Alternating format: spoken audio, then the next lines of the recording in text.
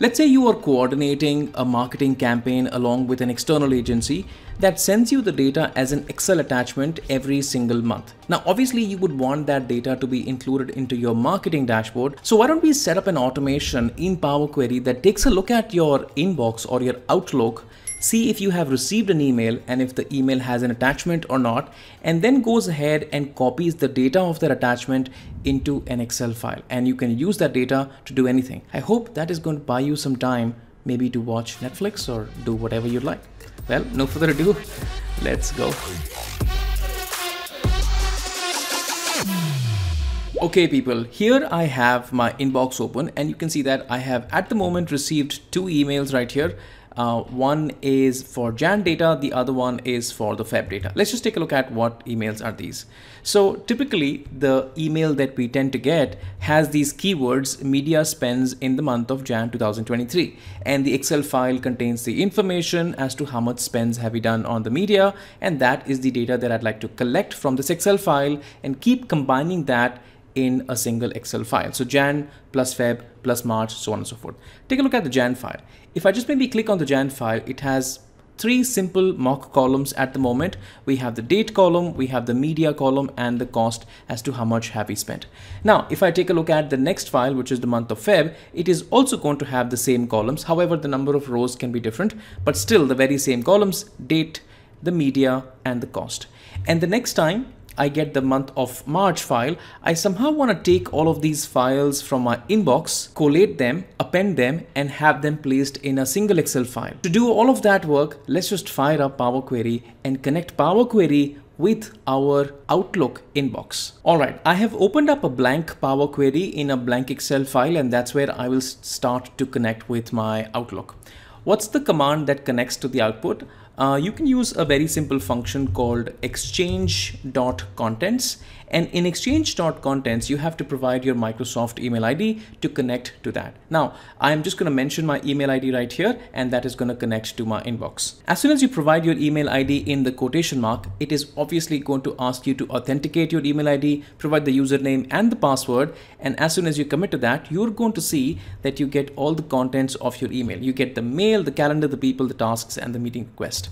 In this scenario, however, I'm interested in taking a look at all the mails that I have received. So let me just open up this particular table. In fact, let me load this table. So I'll click on the table to load that table which belongs to mail. Now this has loaded all the emails that you have received, but I want to have this table filtered down to the emails that is sent by a certain user having a certain email address, so on and so forth.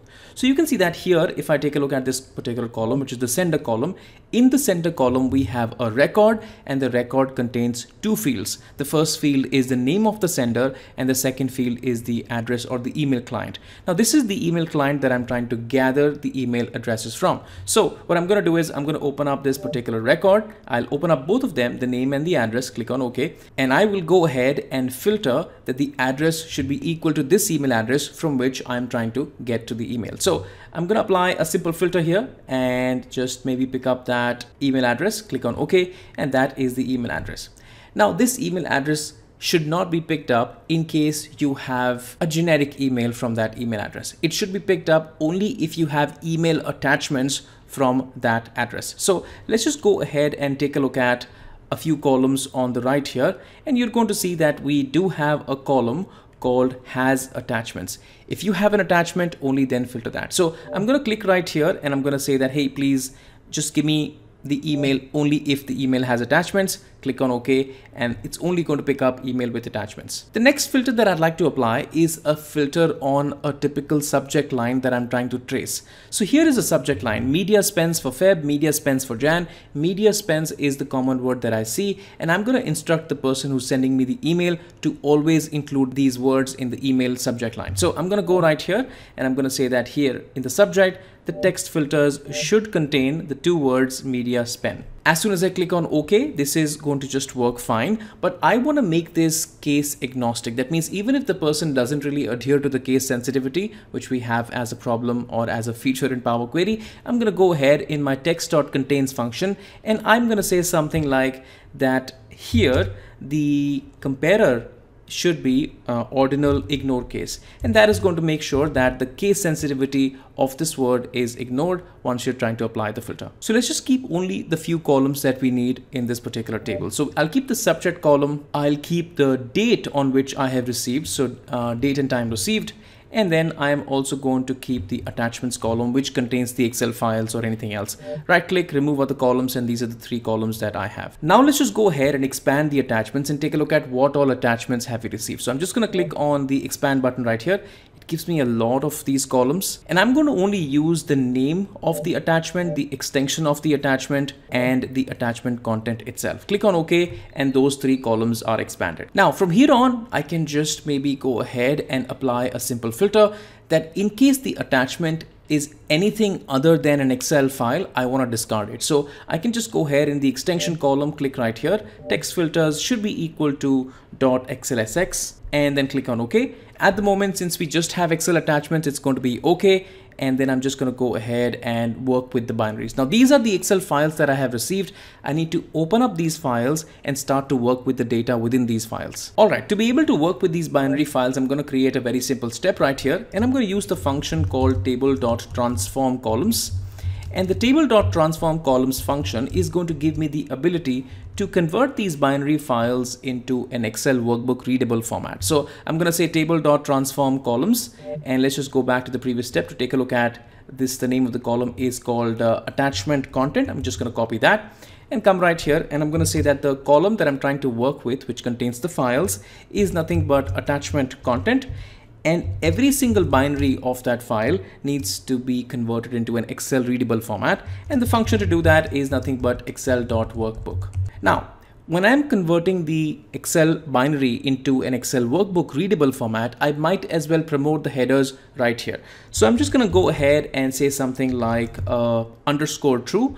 The underscore is the binary itself, which is every single item in the row, and the true means promote the headers, so that we don't really have to do promote headers later. Just saves me like one additional step. I'm just going to go right here, close the brackets and press enter. And this is going to give me a table format. In the table, I have the sheets, and within the sheets, I have the data. So let's just go ahead and expand the attachment content column. I'm just going to maybe expand the name and the data column, and maybe also the kind column right here. Click on OK. And we get the data. Now, if I peek into the data, this is the data for the month of the month of Feb, and this is the data for the month of Jan. All right, from here on, it's ridiculously simple. All that I would want to do is keep the columns that I need, remove the columns that I don't need, and expand the column that I have the data in. So subject column is the column that I need.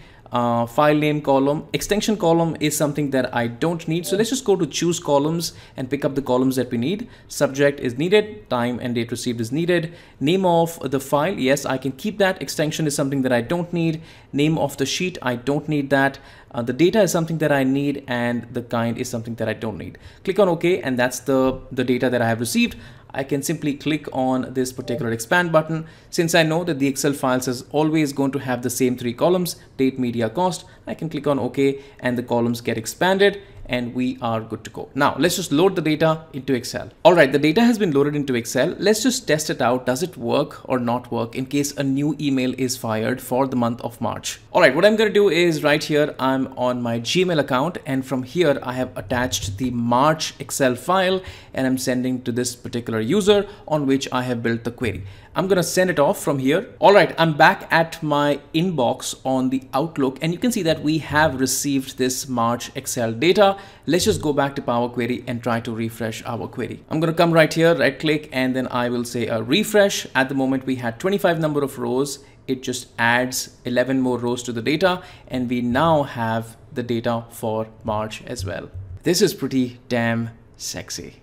All right, let me know, how did you find this one? Obviously, this solution can be applied to PDFs, CSVs, or Excel files, pretty much anything that can be ingested by Power Query, cleaned up by Power Query, and then you can use the data in further data analysis or any of your work. Let me know if you find any use case of this in your kind of work.